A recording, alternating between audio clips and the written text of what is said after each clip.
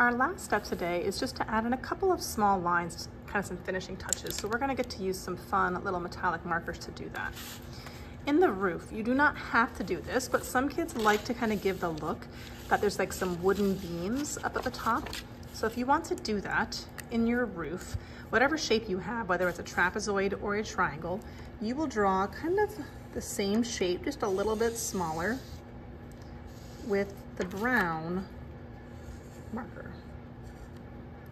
Starting in the middle, you will draw a line that goes straight up, and starting in the middle again, kind of connects to the corners. And if you want to, you could even start in the middle and draw one more to kind of break that space up just a little bit more. If you wanted to do the same thing on your little porch, you could also do the same thing on your porch. You can also take your black marker and you're gonna draw the lines into your window. So you're gonna start by first drawing a square or rectangle that kind of matches the shape of your window.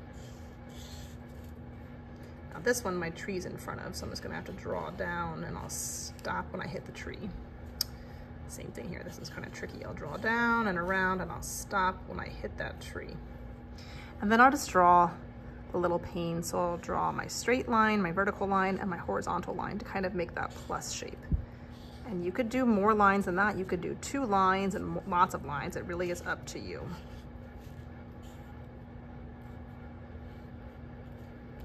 Okay. You can also use your marker just to draw a very quick little doorknob on your door. Next, we're going to begin working on all of our trees. So to do that, you are going to have your paper from last time, and you're going to start by cutting on all of the lines that you see. So I would start by taking your scissors and cutting on that long line up the middle. And then you'll take your paper and just cut on those 2 smaller lines. And it's going to end up giving you about 6 kind of squares or rectangles. Don't worry about your name if you cut through your name, because these are all going to be glued onto your background, which has your name on the back. Now, we've got a bunch of squares, but we need more like triangles. So in order to create 2 triangles out of a square, you are going to cut from one corner all the way across to the opposite corner. And if I cut from here to here, it will split my square in half and give me 2 triangles. Now, if you want just kind of straight edges, that's fine. But if you want more of like a wavy or kind of wiggly edge, here's how you will do that. You will open your scissors up really big and put your scissors all the way at the back. As you close your paper, you kind of just wiggle, as you close your scissors, you kind of just wiggle your paper side to side. I'm closing my scissors really slow. I open them all the way back up, but I'm aiming for that opposite corner. I'm gonna wiggle my paper kind of side to side till I get to that opposite corner. And when I cut, I now have 2 triangles from my square. I'm gonna go ahead and do that to each of my squares. Some kids also noticed that some of my triangles looked a little bit smaller than others.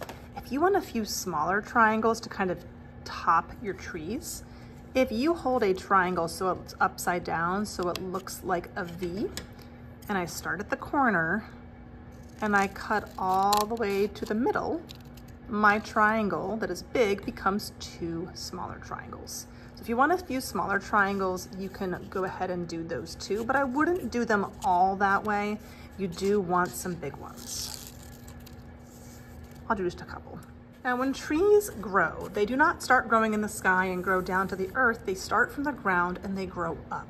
So when you start to glue your triangles down today, you're gonna start them in the snow and you're gonna add more and more triangles and stack them as high as you'd like them to go. Our gluing is the same. I'm gonna take a triangle. If you have some small ones, save those ones for the end. I'm gonna take mine, flip it over. That way I can see the green when I put it down. And I'll make sure I just get a little bit of glue kind of in the corners and along the edges. And the very first one I do should be down kind of in your snow. So that one is in my snow. I'm gonna add another one, and this one, when I put it down, it should not just be teetering on the edge. I kind of want to overlap them so that kind of looks like the different tiers of a tree. So I'll put it over, and I will put just a couple swipes of glue on the back. And then again, I don't want it teetering right on the top. I kind of want to slide it down a little bit. That way it's overlapping.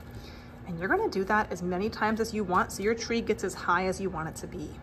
Sometimes in an artwork, it looks nice to have variety, to have some things that are taller, some things that are shorter, so they aren't all the exact same. So you can go ahead and start building your trees from the ground up.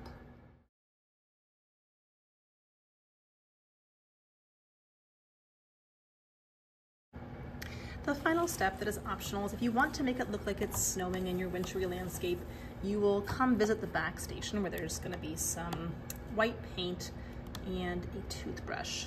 Your paper will sit in a box. You will kind of hold the toothbrush above your paper and just kind of pull on the bristles, and it will flick a little bit of white snow onto your paper. That kind of gives this magical little feeling that it's just snowing outside. So this part you do not have to do, but it's a fun little extra if you finish early.